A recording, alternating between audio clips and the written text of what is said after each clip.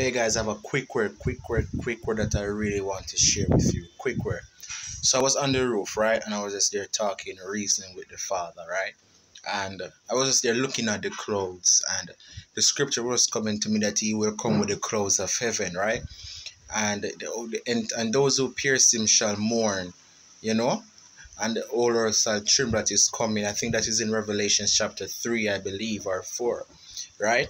So when Jesus is going to come with the clouds, I was saying to myself, I wish this day can come faster than it is. Because truth be told, there's nothing in this world. There's nothing in this world, guys. So I was saying, I wish this day could come. And the Holy Spirit spoke to me clearly. He said, the day will come like a thief in the night.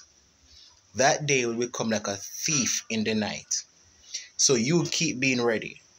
So guys, that's what we as Christians should do. We should keep being ready, because no one knows the day nor the hour Jesus is going to come with the clouds of heaven. Nobody knows the day nor the hour He's going to put in His appearance. I was looking at the beautiful white clouds and I was saying, your coming is near, God. Your coming is near. So guys, be ready, read the word, be prepared in season, out of season. Spend time in prayer, spend time in fasting, spend time seeking the word of God, spend time in surrounding yourself with people that can build you in Jesus. Because the moment that you start to drift and to isolate yourself, you're putting yourself in a dangerous position.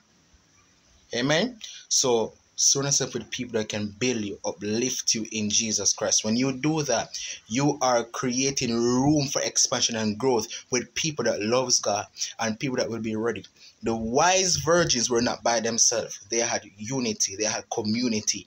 Have that. And when you have community and unity, God will allow you both, all of you, to grow together in peace, in harmony, and in love in Jesus Christ. And when you keep each other grounded, you are preparing each other to be ready.